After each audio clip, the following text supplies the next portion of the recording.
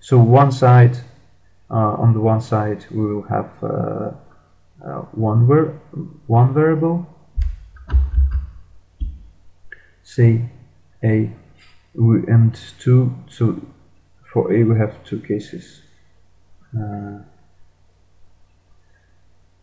0 and 1. Then here we have BC. So, and for BC we have 4 cases, to be 0, 1, 1, 1, 1, 0, and 0, 0. And the point that, as I said before, it's very crucial to have this kind of, how's it called? This kind of sequence for cases of the variables, and it will be clear why we need that when I describe grouping in Karnaugh map technique. But now I will say just that you need to set the sequence of possible variables in case there are more than one, like here, like in case of A, so that every next item in the sequence is different only by 1 digit. For example, if we start with 0, 1, then next item in the sequence would be either 0, 0, or it could be 1, 1. The point is to change next item in the sequence of cases only once. Because, for example, you know, we used to have these sequences like 0, 1, then 1, 0, then 1, 1, then 0, 0. This sequence will not work here. It's important to have so that next item in the sequence has only one different digit. For example, here we have both this one changed and this one changed. That means that for Karnaugh map it's a bad sequence. So the good sequence would be only one changed. It would be 0, 1, then it could be like here 1, 1, then another changed 1, 0, and last one 0, 0. And these sequences are called gray. And these sequences are called gray code. Also, some guy. You can look up it in Wikipedia if you want, but it's not very important. The most important things about that I will describe when I describe grouping. But the point is, when you try to create a two-dimensional Karnaugh map, you put cases of variables in gray code sequence. That is, that only one variable changes at a time, like in this sequence. Like here, changed. Here you can see that only.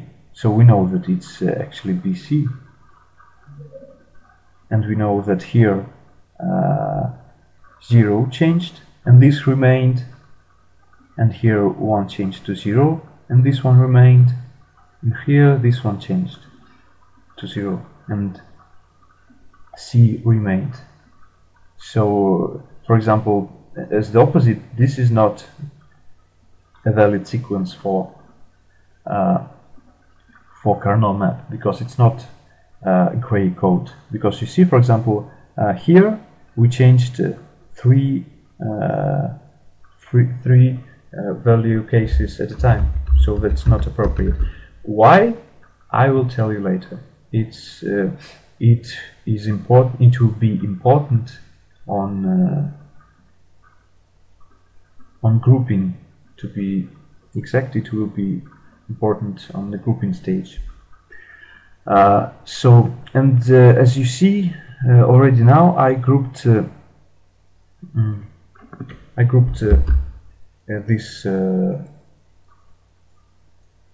these variables a, b, c in such a manner that we have a on the left side and b, c on the right side.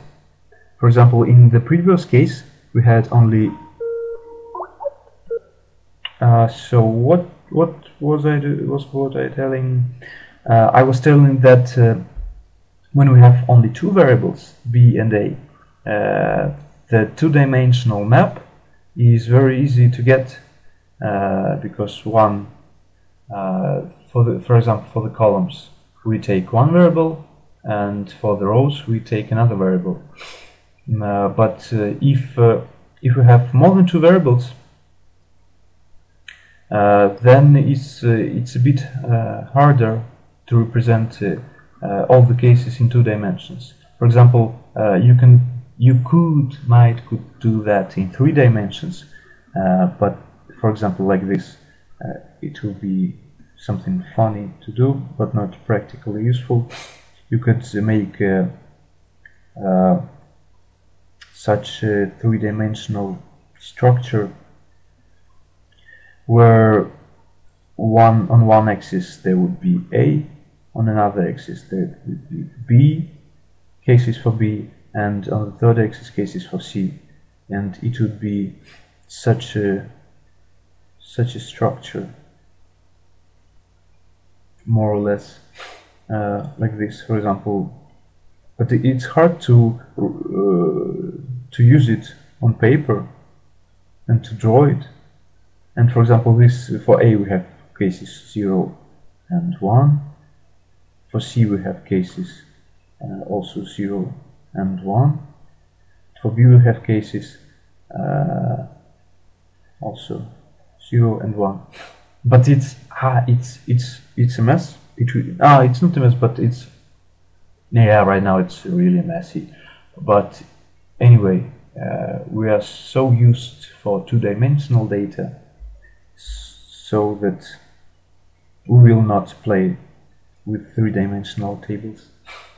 That's why we actually use two-dimensional maps, even though the number of variables are bigger than 2. But what we do, if the number of variables is bigger than 2, then we just put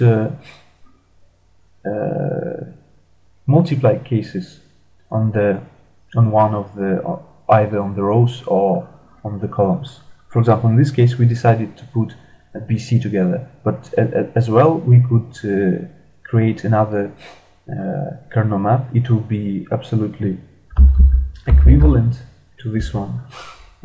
It could be like this, say AB, and we have 1, 2, 3, 4 columns, and we have C here.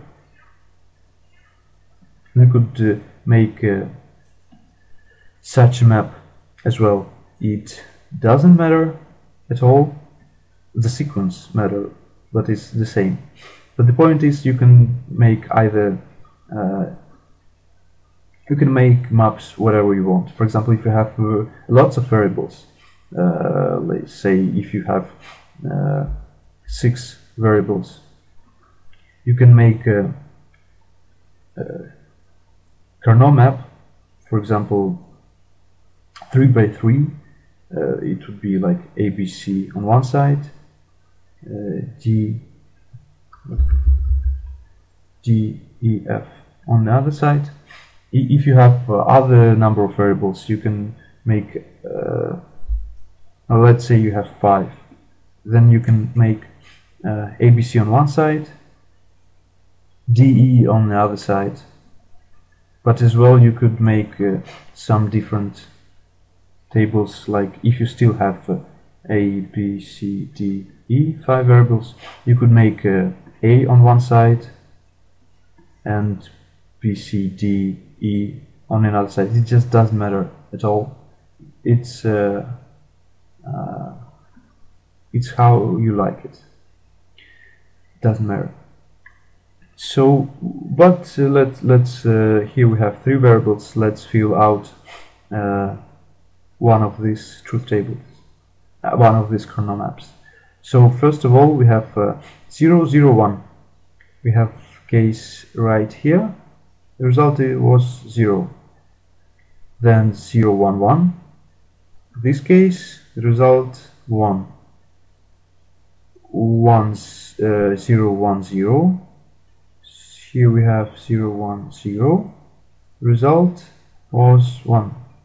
Then we have 0, 0, 0. Like here, the result was also 1. Next, 1, 0, 1. 1, 0, 1 we have right here, 1, 0, 1. The result was 1. Then next, 1, 1, 1. As here, the result was 1. Then 1, 1, 0. 1, 1, 0 right here, the result is 1. And 1, 0, 0, the result is also 1. We might as well fill this table if you want. It doesn't matter, it will have the same functionality and the same use. So it's just another representation. So it's 0, 0, 1, 0 is I just don't want to bother you with that. It's just it would be just the same. So actually now we repeated first two steps for this expression right here. Yeah, and I'm pretty happy with that.